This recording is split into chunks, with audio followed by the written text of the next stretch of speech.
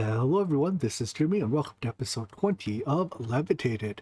Last episode we got ourselves to the overworld, which we found to be another void world, and started the process of rebuilding it.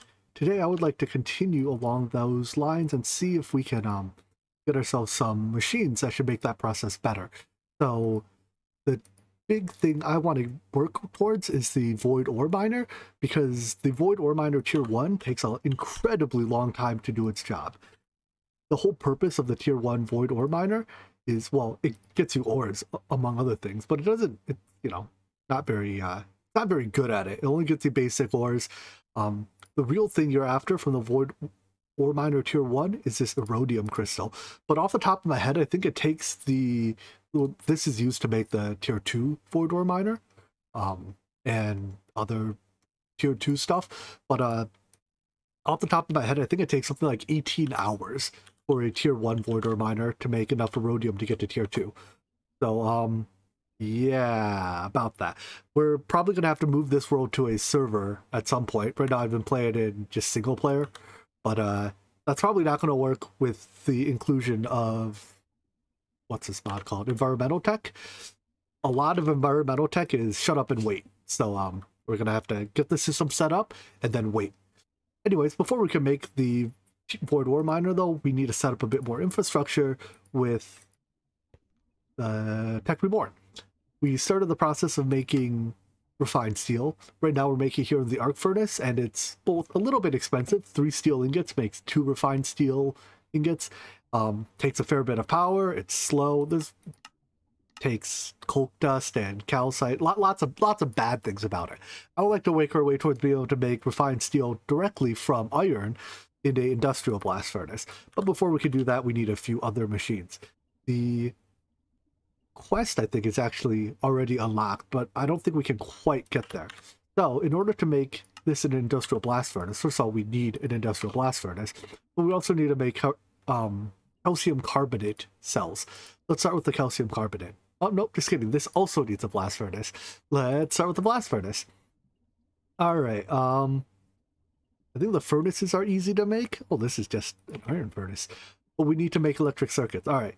So for the time being, we make electric circuits in our assembler, but I would like to upgrade to make it in the assembly machine reasonably quickly. Everything we need to make it in the assembler, we can already do. So let's go over to look at the assembly machine. It requires 4 circuits, aluminum plates, and a basic frame. Okay, so I think if we make our first 4 circuits in the assembler, in the extra utilities assembler, we can swap over to this. Our assembler is already, what's that thing called?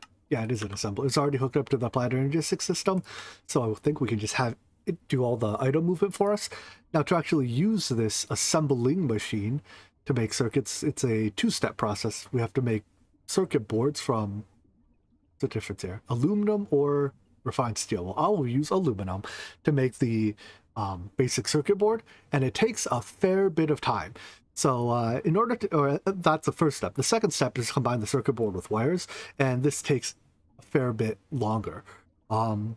I would like to make the speed upgrades. I think they're called overclockers. Yeah, because that will speed this process up considerably and keep me from going insane. So I think let's just try to drop this recipe in and see what it all takes. We might need I don't have an automated water bucket filler yet, do I? No. While I technically don't have a dedicated water bucket filler, we can use our magma crucible fluid transposer combo to fill water bottles by melting something, in this case ice. And with that, I think we should be able to make overclockers. Each machine can only accept 4. Oof, it uses, oh no, those are 10, never mind. Only 4 refined steel. Okay, that's not too bad. But each machine can only take up to 4 overclockers. With 4 overclockers, I think they're about 16-ish times faster than normal. So these operations here that we were looking at that were taking like 40 seconds, it'll still be a little, it won't be instant, but it won't be horrifically slow, I hope. Tech Reborn is also an IC2 based mod. Like it's not actually IC2, but it's based off IC2, which means, do we get the machine back when we pickaxe it? If we don't, I'm cheating myself a machine in. I hate you, Tech Reborn. I absolutely, positively, beyond a doubt, hate your guts. I don't know why mods still do that nowadays. Because of that, we now need to carry around a wrench to pick up tools. I don't know, does Tech Reborn allow us to use other mods wrenches? Okay, at least it allows us to use other mods wrenches. In that sense, you are better than IC2. Not setting the bar terribly high. Anyways, let's just set this right here. And put our upgrades in. Does it say how much energy it uses? 2k a tick, but that's energy charge rate. I don't know. Let's just try it out. So what is the recipe for this in there? Let's start by doing aluminum plates and electric plates. I may have misestimated how long it takes for this assembly machine to run. It's instant. These recipes with the full overclockers, these recipes that stated that they took what 80 seconds take 1 tick. What exactly is the config for this? Which one would be under miscellaneous? I'm not actually quite sure how to interpret this. The overclocker speed value is 0.25, which means if each overclocker quadruples the speed, then having 4 overclockers is, let's see, 1/4, 1/16, 1/64, 1/256, or, you know, 1/256 times the processing time. It's about what we're observing. This is one that confuses me more. The power multiplier is a value less than 1, so it uses less power? More power? I don't understand. Point is, it's fast though. In fact, looking at how fast this is, I think there's a couple other machines that we can replace with Tech Reborn machines. So I'm sorry I yelled at you for being not pickable with a wrench. Also, I still think that's kind of stupid. But with a plate bending machine, it's a 5-second recipe, right? You think 5 seconds, that's way too long. Our compactor's faster. But if we put some of those upgrades in it, this thing is cooking. It's actually so incredibly fast that our item conduits are the bottleneck, so I'll probably have to buffer the output. Turns out there's also an easier way to have the assembly machine put its final product back into the ME interface. Is configure the output here. The slot configuration is the weirdest thing. So first you pick a slot, and then you pick what can, you know, whether you can input into or output into that slot for any given side. And even the input slides you can set output to, which is kind of weird. I'm a little bit curious. Can I? Oh, I guess they're smart. They're even smart inputted slots. Give me an aluminum plate. Can we extract from the input slots if we set it to extract? I don't like. I can't think of any other reason you would let your input slots be configurable to extract, right?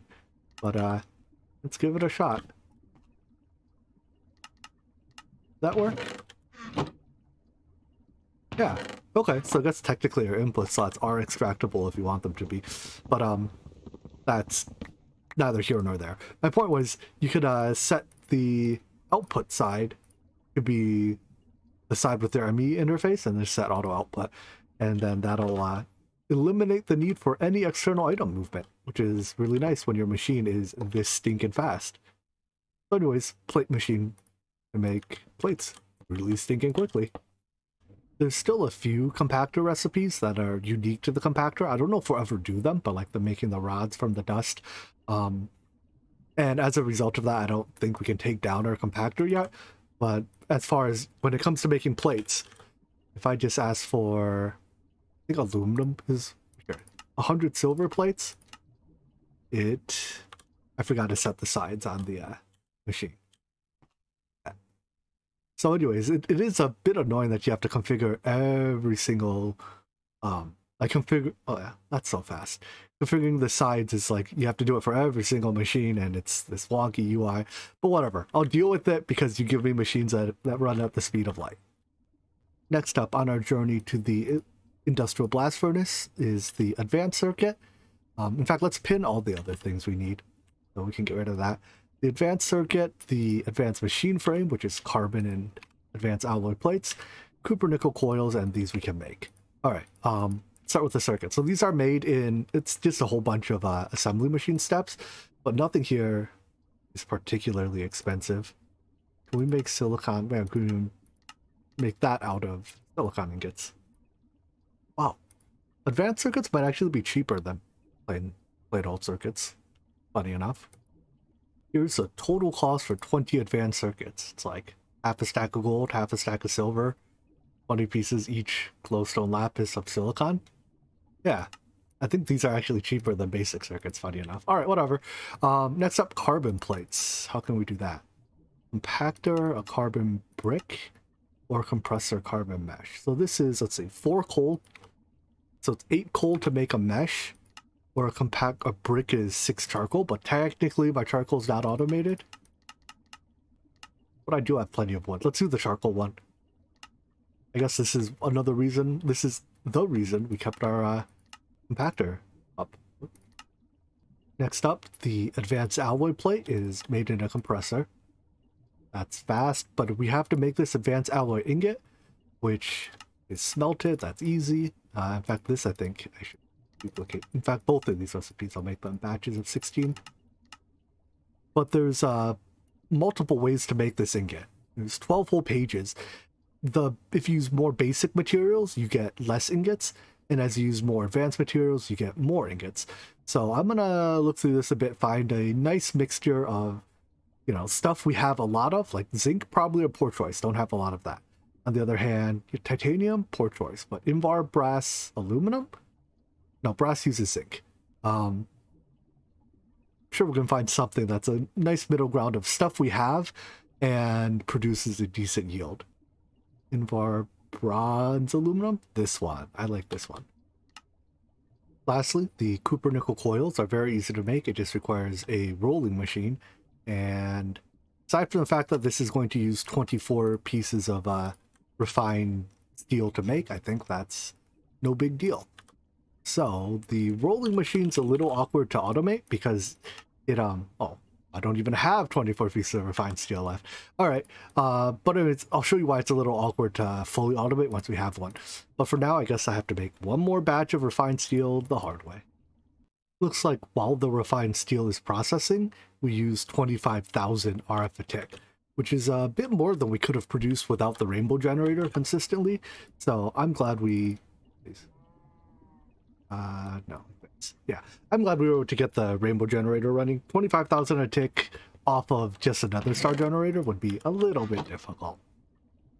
The rolling machine is very similar to the very, very old rolling machine from Railcraft, if you know what I'm talking about. But each of these recipes, like it has a 3x3 crafting grid in it, and when you put items in, it doesn't, there might be some amount of there's no amount of smartness to the item insertion. So you can configure it such that each slot can only be inserted from certain sides, but that means that when you try to automate it to handle multiple recipes, it's a real pain in the butt. So effectively, for automation purposes, each rolling machine can only handle a single recipe. But more realistically, you only ever use the rolling machine to make like 3 different items. So I'll just batch craft those 3 items. Here's the copper nickel coil, and then I think okay, you can save 1 ingot while making on every other bucket. What a deal. Double your minecarts. Ah, there's actually an iron dupe in here. 5 ingots makes 2 minecarts. 2 minecarts makes 8 ingots. If we needed more iron, that's a cheeky way to do it. I suspect there's an iron dupe using the smelter here with the iron bars as well. But anyways, the cantho coil, I think, nope, you don't even need this item in this pack. So the copper nickel coil, there's probably a dupe with this pressure plate as well. Yep. So I guess the number one thing you use your rolling machine for is to dupe iron. Well, yeah, practically speaking, there's very little you need to do with a rolling machine. You can dupe it with doors as well. Dang. Rolling machine, we should call it the duping machine. Anyways, off of 2 stacks of copper and nickel, I have, what, 1.5 stacks of copper nickel coils, which makes 24 blast furnaces. This isn't a Greg Tech pack. We're not going to need 24 industrial blast furnaces, but that means that I never have to use that rolling machine again. Anyways, I think we can, with any luck, just drop these recipes in and craft ourselves the blast furnace. But for those of you that have been watching my, say, my Omnifactory series, a blast furnace is more than just a blast furnace block. Let me start by making the furnace, and then I'll show you what else we need to put together a blast furnace. when you just place down the industrial blast furnace block and you open it, it says here incomplete multi-block, and it'll show you the blocks you need. So it needs 34 total of these casings of some sort, either standard, reinforced, or advanced. We'll start with standard. The higher tier casing you use, the higher the temperature can go to. So if we look at these recipes, like we can make steel at 1000 heat, and I think each casing, you can mix and match casings, but each casing gives a certain amount to the heating, and there's 2 air blocks on the inside. A little hard to tell, but the 2 innermost blocks are air blocks. If you fill those in with lava, you get another, I think it's 500. So recipes that are, I suspect all the 1000s we can do with 100% standard casings, and then as the temperature goes up, you need more and more of the better casings, all the way up to tungsten steel, which might need all advanced casings. I think advanced is the highest tier, but the refined steel recipe is 1000, so we should be able to make do with just standards, which is good because standards are the cheapest of the bunch. It looks like a blast furnace with all standard casings is 1020 heat. So if am I allowed to pickaxe a machine casing? I mean, it can't give me anything worse than a machine casing back, right? So anyways, that's without, ow, ow, ow, ow, ow, ow. That's without the lava. So with the lava, it should be 1520, yeah. So I guess we can even do recipes up to 1500, including, what is that, titanium? We can make titanium in a full standard blast furnace. Cool. Also, unlike the Greg-Tech blast furnaces, these blast furnaces do accept overclockers, and just like the other machines, they run crazy fast with overclockers. And lastly, all the IO is done in the controller block. There's no hatches or any of that to deal with. With the blast furnace setup, I think the next step is to make the calcium carbonate. So this uses slag. Right now, I have a whole bunch of the immersive engineering slag just from running our regular blast furnace. But if we ever run out of that, we can make this slag quite easily by just recycling items. Like we can recycle, but even if we don't duplicate items, we can recycle them using sand to make slag. But we can then get a little bit cheeky, right, and make the buckets, say, in a rolling machine if we really, really need iron. Spoiler, we don't. So the slag's easily taken care of. But the distilled water needs to be made in a, let's see, distilling regular water is build a distiller. So I think that is the distiller from where's my Akashic Tome? From Immersive Engineering. And hold on. My Akashic Tome is hiding from me. Let me find it. It should have the information on how to make a distiller. My Akashic Tome has officially gone MIA. No clue where in the world it went, but whatever.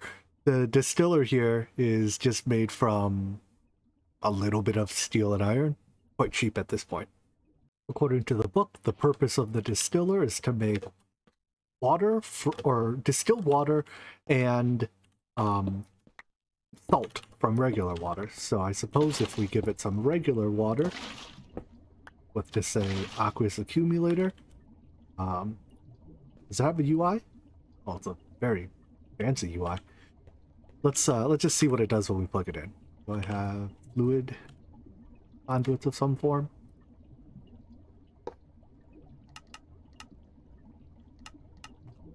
Do your thing. Probably have to power it too. Power port. You can actually power, the power has to go into this block, but you can power it from any side of that block. Clever little thing to save yourself a couple little conduits. Not a big deal. But anyways, I guess that's it. It just makes distilled water. It doesn't even make salt. I was lied to. It said I'd get salt. I'm supposed to be salty that I don't get my machines back when I break it with a pickaxe. Anyways, this thing looks like it just makes distilled water plenty fast. We can bottle this in cells. Can I just throw empty cells into this machine? Looks like the answer is yes, and it'll just turn them into distilled water cells for us. Oh, every now and then it does spit out a piece of salt. Good. That does mean I can be salty. Can we actually do this for anything? Not unless we wanted to make it rain. Alright, well, I think it came out of this port. I'll connect an item conduit to that, I guess. Does that even connect to conduits? Oh, I guess the salt spills onto the floor. Actually, how am I supposed to get the distilled water out of this thing? Neither of the ports, so this one looks like it's a fluid port, right? That one doesn't, it doesn't connect to items.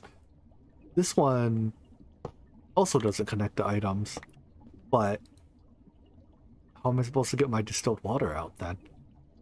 Let me try maybe a different type of item movement. I was looking around just like holding shift to see if any of the blocks here would display an inventory. I moused over this and I found my Akashic film.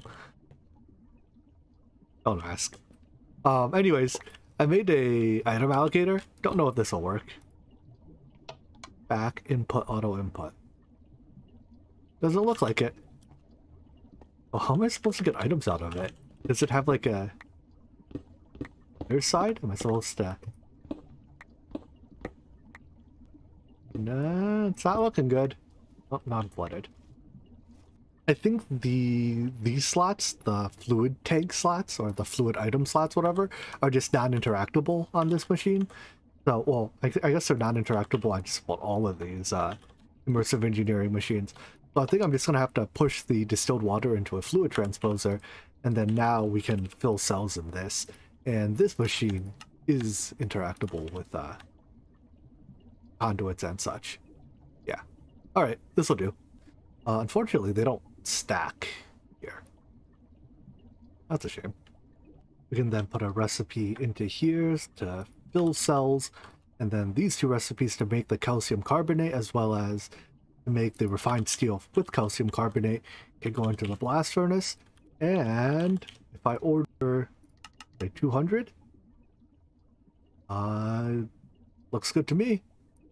Oh, and we're off to the races. Indeed, yeah, this thing is very fast. It looks like it's using about 4,000 RF a tick while it's running. What is it? Max input rate is 8,000, so maybe 8,000 RF a tick while it's running? I don't know. Fast. Anyways, it makes the calcium carbonate, and then it can blast furnace that again to make refined steel. When machines are this fast, I'm happy to do all the steps on demand because, hey, I just ordered, what was it, 200 refined steel ingots. It's going to take like a minute total to make them. Fine by me. Or not even a minute, the step's even faster. You're killing it. Alright, good. So anyways, with very easy access to, as far as I can tell, most of the components in what's this mod called again? I keep forgetting the name. Tech Reborn. I think we can tackle some of the higher tier Tech Reborn machines. So I want to make the, let's see, what is this? This is to make the recycler, followed by the thing that turns scrap into UU matter. Matter fabricator? Yeah. So this can allow us to make UU matter, which is something that we've seen in a lot of recipes. Like a lot of times I just look at, how do we make something, and there just happens to be a UU matter recipe for it.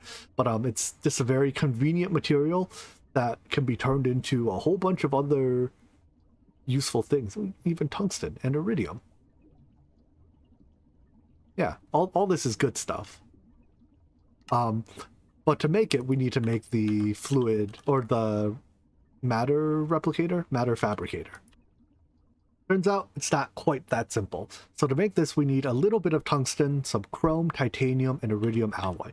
A nice feature of Prototype's Applied Energistics version is that you can actually pin stuff from the crafting plan menu, which is really convenient because oftentimes you generate a crafting plan, you see what you're missing, and you think, wow, I really wish I could pin these items. Well, now you can. All right. So, I think tungsten said it just generates in the overworld, and since we only need 2 ingots of it, I'm down to just, like, look for a little bit of tungsten ore. Yeah, it generates way at the bottom of the world. It's relatively rare, but that should be no big deal. Where does chrome come from? Chrome dust is probably a byproduct of something. Electrolyzing ruby, or can we get tiny chrome from something? No. Okay, so we need to get a fair number of rubies, process them through a, what was it? An industrial electrolyzer, which gives us 1 chrome per 9 rubies. Yikes. Then for titanium, it took a little while for me to find how we're supposed to get it. We have to blast furnace the dust, but The dust doesn't come from, well, it comes from rutile ore, which as far as I can tell, we can't get until tier 4 void ore miner.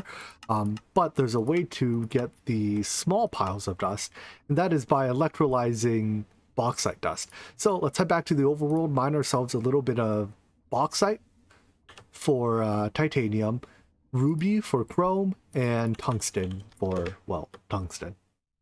Bauxite's super easy to find, just sticks out like a sore thumb against all the stone. But man, does it slow to mine. It's so slow that I have to place a block to stand on, otherwise it takes forever. And my pickaxe is fast. I mean, this is a 31 speed pickaxe. I can't imagine doing this with a, in fact, let's just test it with a slower. Is it possible? Is iron high enough mining level? Oh my gosh, please no. Thankfully, between void miner, or vein miner and a high speed pickaxe, this is not too painful, but it's still not fast. Found everything except the tungsten. According to JEI, this only generates at Y level 0 or 1. If we go to 2, it's 0%. It says it's fake overworld, but it actually, the fake overworld is a world that the scanner actually copies chunks over from when you like generate this stuff. So I'm pretty sure the actual overworld that we're in matches the terrain generation of the fake overworld perfectly. So if it's at Y level 0, I figured if I just like check here at bedrock level, we could see it, but it's also, I mean, it's not the same color as bedrock, right? It should stand out pretty clearly against it, but I haven't found any in any of the chunks we've generated. So instead of trying to do it this way, I think I'm actually just going to make the orchid. I don't think we have to automate the orchid. At least I'm not going to for now, but we'll just use the orchid to make, you know, a couple, like, a couple dozen maybe ores, and that should get us, I think I need like 1 or 2 tungsten ore to progress. There's one weird component in the orchid, that is the sun crystal. So this requires a charged sun crystal. To make it, you make an empty one and then you throw it in the sun. However, no sun here. I think this has to just be done in the overworld. Probably one of the ways that the orchid is gated to the overworld. So let's head back there. In fact, let's bring our bed with us, because last time I left the overworld, it was nighttime. Let's see about making it daytime so that we can shine some light on our rock. Apparently, sleeping in the overworld causes your bed to explode. I mean, why would I? Why? It didn't kill me, though, so that's nice. On the other hand, it means that I have to wait here until it's daytime to shine light on my sun crystal. Why would sleeping in the overworld cause my bed to explode? Come on. Now that the sun is out, just throw your sun crystal on the ground, let the light shine on it, and it'll slowly charge up. At 19, I think it takes about 5 minutes. I'm a little bit afraid of it despawning, so I think I'm just gonna AFK for a couple minutes, pick it up every minute or two until it's done. All the other stuff for the sun crystal I've already put into the petal apothecary. After about 3 minutes, we are up to 29 durability on our sun crystal. I'm frankly sick of this hurry up and wait gameplay, so look at that, we have a fully charged sun crystal. Throw it all into the thing, get our orchid. The nice thing about the orchid is it can actually be run in any dimension, so I think what I can do is just swap this. Oh well, right now we're not even getting all the items from this. I guess some of the items are getting stuck. Whatever, I'll fix that later. But we can take our orchid here, pick it, you know, swap it with the vanilla Botania orchid, and then just replace the mechanical user here placing end stone with one placing stone, and we should be able to yeah, we should be able to automate. Well, I guess we can even we can leave both orchids down, because one works on end stone, one works on vanilla stone, and then all we have to do is swap the mechanical user around to swap between the two orchid variants. I redid my orchids a little bit to make it easier to control whether or not to turn them on. So this lever now just disables the mechanical user that places the raw block if needed, because right now my mana production can only support 2 orchids. So either the overworld one, the end one, or the nether one, which is obviously in the nether, I can only run 2 of them at a time. I mean, I could technically run all 3, but then they run at reduced throughput. So anyways, The secondary change I made was that instead of using timers to turn on the mechanical user to mine the block, I used the block reader to read the block state. So the logic is the same as it was before, right? We read the block state and then we check whether it has a block and what the block is. If the block is both, or if it has a block, so if this is true and the block is not either stone or endstone, then we send a redstone signal to turn on the mechanical user to mine it. These stone blocks here, as we saw, can take a while to mine.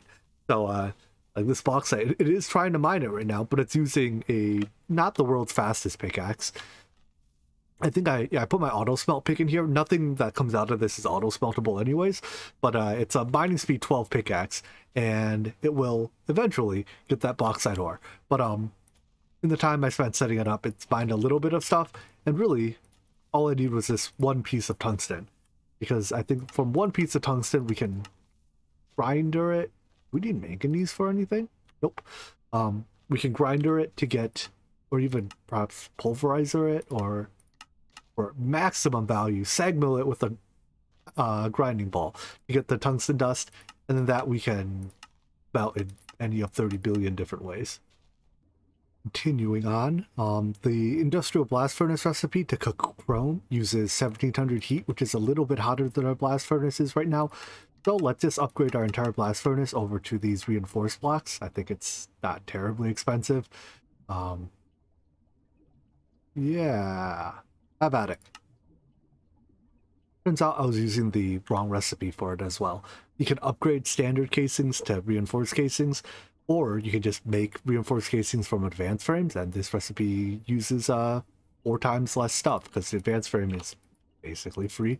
So do it the cheap way, not the expensive way. Swapping the casings out then has gotten us up to 2200 heat, which is more than the 1700-ish we needed for chrome ingots. Perfect. Now, to finish making our matter fabricator, we just need a little bit more ruby and bauxite, although those are now being automatically generated. We just have to wait a little while. But what really gets me is these 2 iridium alloy plates. So the implosion compressor, easy to make, TNT, easy to make.